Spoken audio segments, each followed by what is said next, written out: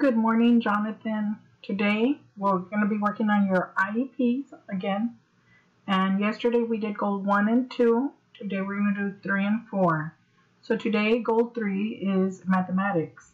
So we're going to, I'm going to give you some worksheets, and they're in your packet.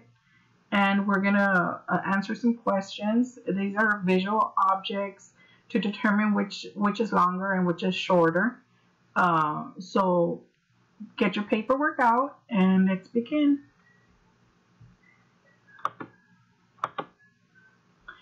This is an example of what we will be doing today. So there's two pencils, and this one is long and this one is short. So the question might ask you, which is the shortest pencil? So you know that the shortest is this one. So you'll circle it. Esta nomás es una muestra para enseñarte lo que vamos a estar haciendo ahorita. En la siguiente página vas a contestar unas preguntas que te va a decir qué es lo que está más largo y más corto. Como ahorita tenemos dos lápices, uno está largo y el otro está corto. So la pregunta puede decir como ponle un círculo alrededor del lápiz que esté más largo. So ya le pones la rueda aquí, ¿verdad? Porque este está más largo. So lo que vamos a hacer en la siguiente página, se me dice que son como 3 o 4 preguntas.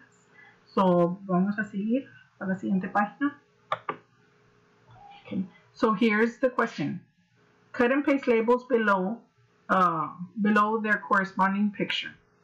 So aquí está shorter, longer, shorter, longer, shorter, longer, ¿verdad? Todos. So son 4 preguntas. 1, 2, 3, 4. So, si tienes unas tijeras y glue, vamos a cortar esto de aquí de abajo.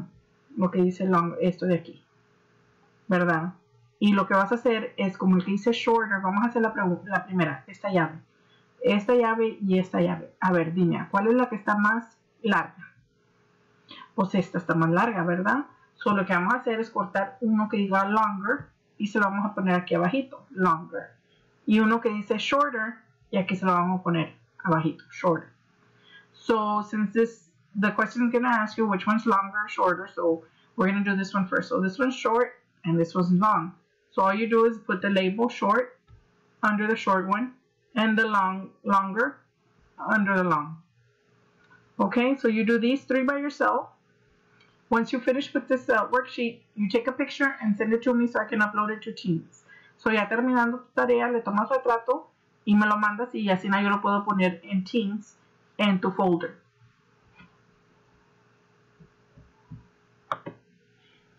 Okay, this is goal 4. Vamos a hacer la meta 4, que también es de matemáticas. It's also math. So on this one, you're going to do simple addition, que son adding, like 1 to 2 numbers. So aquí en este meta vamos a hacer sumar problemas de matemática, pero son las simples, de 2 números, ¿verdad? No más todavía. So vamos para la siguiente página. Esto nomás es lo mismo, diciendo que el objetivo es de hacer una tableta, ¿verdad? Para sumar. So, here we go. Number 1 is done for us. So, todo lo que vamos a hacer es contar, Jonathan. So, you're going to count this one first, the first dice. So, el primero aquí tiene 1, 2, 3. So, aquí en un ladito puedes poner el 3 para que te acuerdes. Y acá 1, 2. So, aquí puedes poner un 2 en un ladito. Pero quieren saber la suma de los dos juntos. Vamos con 1, 2, 3, 4, 5. 5. So, ya pones el 5 right here. So, you do the following. Las following questions by yourself, and you put the answers here. Y lo mismo, cuando termines, tomas un retrato y me lo mandas. O hay otra página. Y va a ser lo mismo. Va a ser, vamos a contar, aquí es 1, o sea, aquí puedes poner el 1 para que no se te olvide. Y aquí son 2, 1, 2. Y aquí puedes poner el 2 en un ladito chiquito, para que no se te olvide. Ya te acuerdas que 1 más 2, pues son 3, ¿verdad? Si necesitas contar las ruedas, cuéntalas. 1, 2, 3. So son 3. So once you finish your work, take a picture, send it to me, and I'll post it in your folders on the team website.